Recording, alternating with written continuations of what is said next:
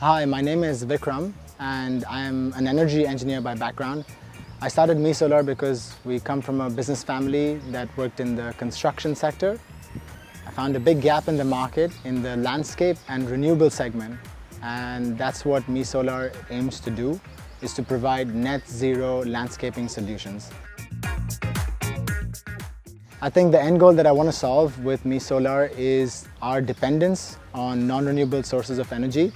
So maybe 10 years or 5 years down the line to have zero carbon emission per project that we execute. So the long-term vision that I want at MESolar is that every single project that we execute is net zero carbon emission.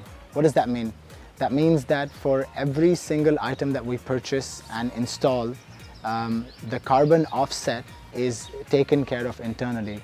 In this project, for example, we're very close to net zero because every single thing installed here is self-sustaining.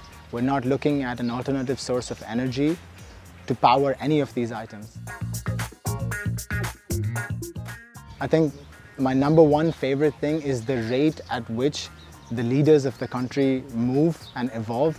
Sometimes they're faster than certain businesses, even for companies like us, SMEs who are so fast and nimble in shifting processes and procedures. We're unable to keep up with the government. And that's something that most countries are unable to do, which is why this city is progressing so rapidly. It's so good at finding out gaps where they need to work on and then come out with the solution in days. There's this one time a couple of years ago that I started this now so-called tradition.